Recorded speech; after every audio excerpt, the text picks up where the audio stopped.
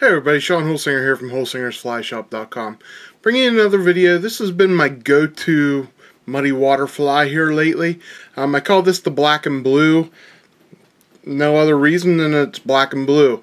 I kind of just been messing around with it, and it's been working real well for me. The spring here in central Pennsylvania has been real up and down. We've had just crazy weather. Today, for instance, it's back up high and muddy again while I shoot this video. We had rain all day long.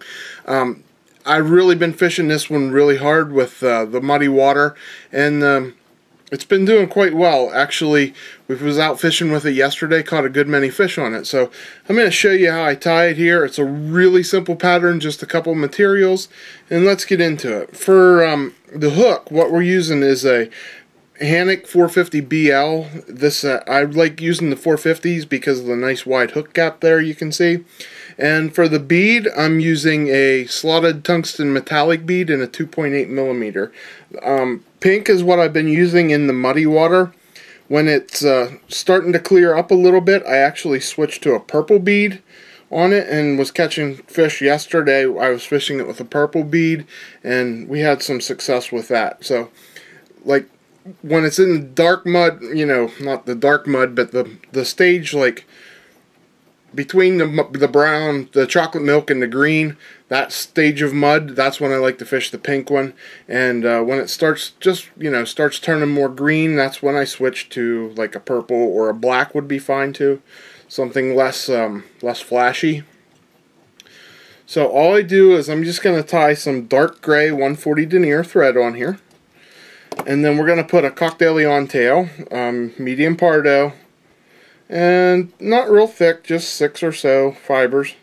We're just going to pull the fibers off of there, bunch them up, get them all the same length, okay?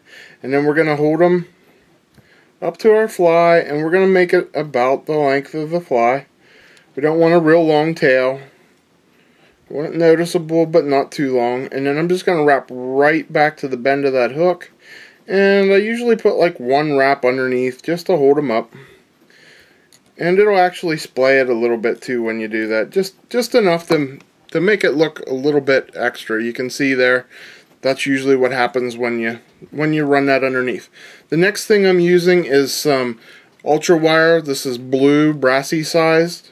And you could use smaller if you have it, but it's just been a great color combination here for me lately, the black and blue. That's why we called it that. And we're just going to wrap it on and wrap it back there to where we stopped the thread before, and wrap it back up, and we're going to build just a slight taper. You can see there's not a whole lot of a taper to it, but just a slight one. And we're just going to rib this up. The best part about this fly, it's like a 2-minute fly tops. And once we get it up here to the bead, we're just going to tie it off and helicopter our wire. Last thing we're going to put on is a little bit of squirrel dub, and I'm just using this is SLF, and it's natural gray. You could use a darker one if you want. With the black thread and the natural gray, it actually makes it a little bit dark. It gives it just enough of an offset. You can see there I did not use much. I just kind of enough to blend it in together and give it a little bit of a color. So that's all that's to it. We're going to finish it off. And that's a very simple fly that has been catching me a ton of fish lately. And like I said, it's a 2-minute tie. And these are the flies that catch fish. When you're Euro nymphing, this fly is slim. It's going to get you down to the bottom really quick. That 2.8 bead on a size 16 will, it's going to be like an anchor. So it'll get you right down there real quick, and it'll catch you some fish. Give it a try. All the stuff you need to tie it, you can find at the shop at HolsingersFlyShop.com. And please watch for some interesting stuff we have coming out here soon. Going to have some more guest tires on soon, and we're going to be carrying a new line of hooks that we're going to announce really soon, probably in the next week or two, that we really like and are really pleased to have online with us. So keep an eye out for that, and I'll see you next time. Please look us up on Facebook, and don't forget to like our Bugs and Beard page. If you haven't been on there, get on there. we just have a lot of fun posting stuff. That's all the guys around the area and guys from out of the area too, guys that have been following my videos and stuff. So like us on Facebook and on our Bugs and Beard page. And until next time, I'm Sean Holsinger.